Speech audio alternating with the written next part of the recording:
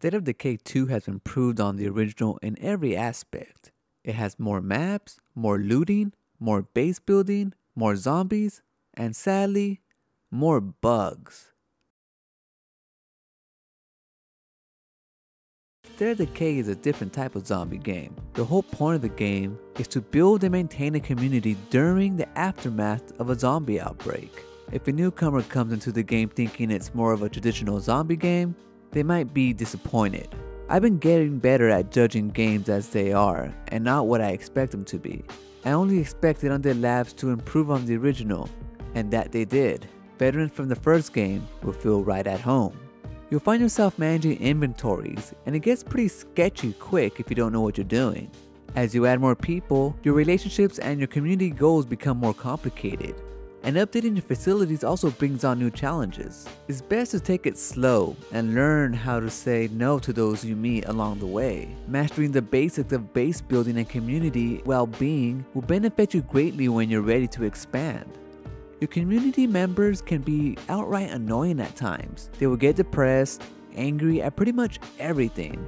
It can be a little much at times, but they're only really guiding you on what you should be doing next. Look at them as a tutorial. Remember, if they get too annoying, you can always euthanize them. Dying in the game is no joke. Members of your community gain XP and improve not only in the standing of your community, but also in your ability to survive.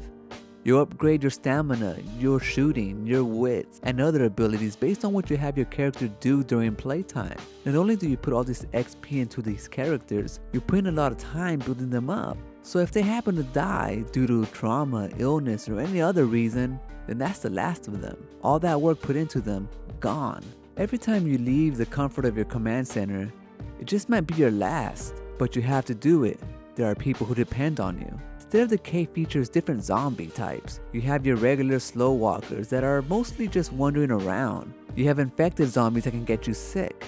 You have feral zombies, bloaters, screamers, and juggernauts. A few zombies at a time are not a threat, but where there's one zombie, you're bound to find more. They're like cockroaches. Throw in a special zombie into the mix and things can get intense. At first you think you'll be okay, but you can soon find yourself over your head. I gotta stop. Are you trying to kill me?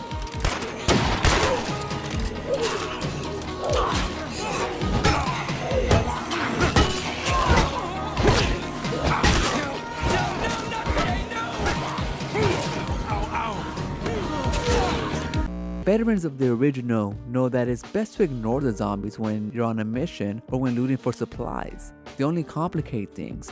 It's best to sneak around them when possible. However, you can't ignore infested houses and houses that have play cards in them for too long. Not only will it affect the morale of your community, it would also increase the amount of zombies around your base and throughout the map. State of Decay has improved on the first one in every way, but the problem that I have is that you can tell this game was rushed outside the door. State of Decay is buggy from the beginning.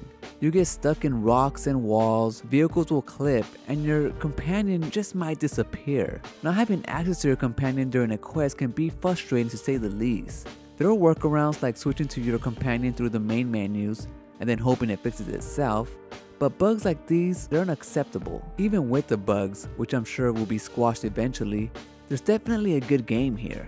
If you come into State of Decay 2 knowing that essentially it's a community management game set after a zombie outbreak, then this game will definitely meet your expectations. But in the back of your brain, you'll still have that sour feeling that State of Decay was released before it was really ready. Either that, or it's a zombie gnawing at your brain.